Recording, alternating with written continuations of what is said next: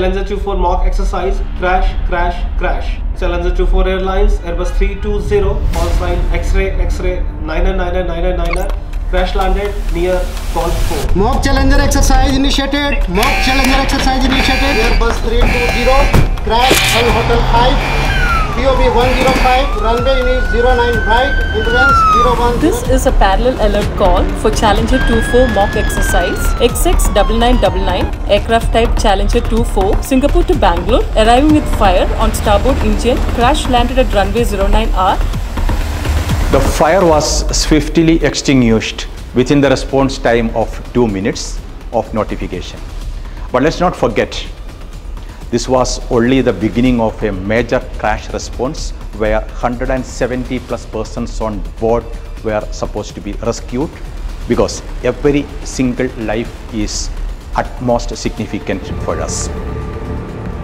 As the fire is extinguished, ARFF begins the rescue operations on the site. The airport emergency services rush to provide support. The airport medical services set up triage. CISF cordons off the area and joined ARFF in rescue operations.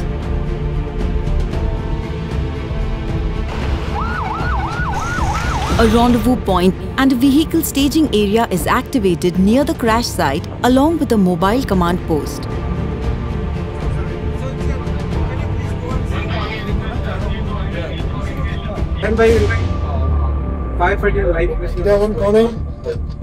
The on-scene commander takes charge of the operations from the duty manager, ARFF.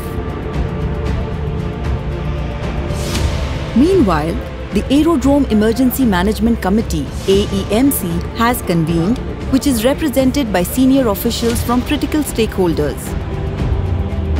The Aerodrome Emergency Management Committee, or the AEMC as it's called, is convened to take key decisions during the times of a crisis or an emergency, and is meant to provide strategic oversight to the emergency response at an airport.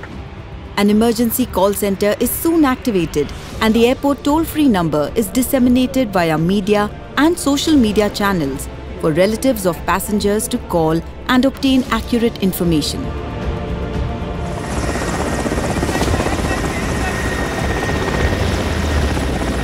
It became very quickly apparent to us that the scale of the emergency was very extensive, and therefore we needed to do two things.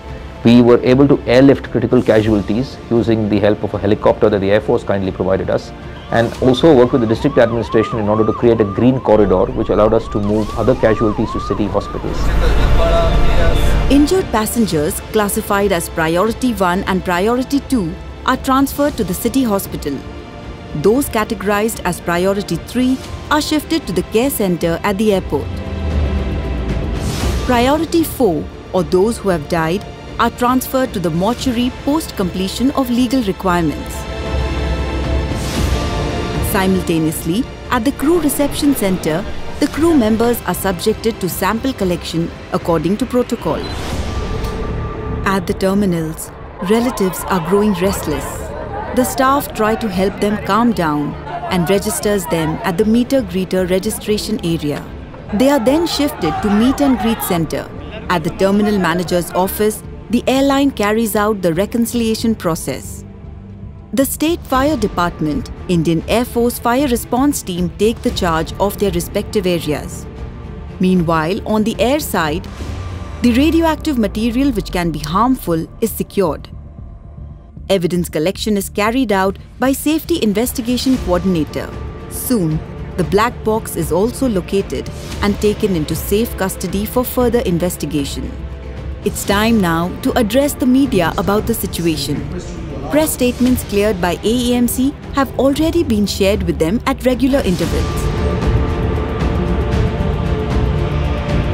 For the first time this year with Challenger 24, we decided to invite the actual media to be part of the exercise. Because in a normal crisis, things can go awfully wrong, misinformation flies, fake news is flying around, and it becomes important to disseminate the correct kind of information. And it was a good way to check our own resilience and our ability to respond under pressure. So the people who have been shifted to the hospital, who takes care of the medical expenses? They don't have to definitely pay. The airline has a compensation policy for Challenger, any compensation. because this is that airline which is just, people have suffered. Priority is to get the best of the treatment. That has been informed to the hospitals. At the reunion center set up at Taj, Bangalore, the passengers have united with their loved ones. With the situation at the crash site under control and rescue operations over, the on-scene commander declares a stand-down. Later, other emergency response centers, including Care Center, Crew Center, Meet and Greet Center, and Reunion Center, declare a stand-down in consultation with the Crisis Management Coordinator.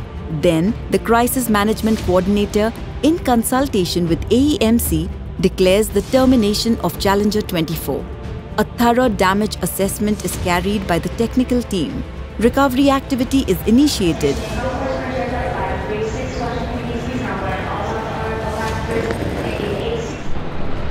And soon, normal flight operations resume from the runway.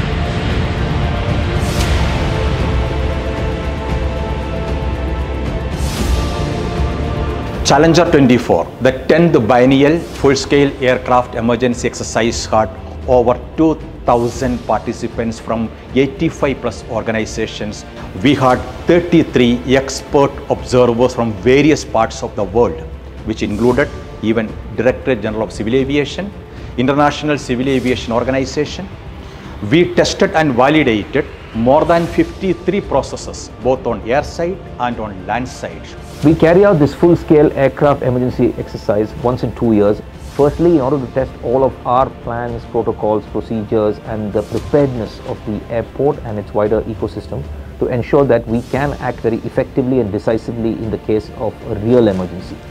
I'd like to extend my sincere thanks and gratitude to all the internal and external stakeholders who came together to make Challenger 24 a resounding success. The insights and the learnings from this exercise will go a long way. This further only reinforces BIAL's commitment to safety and security at the airport.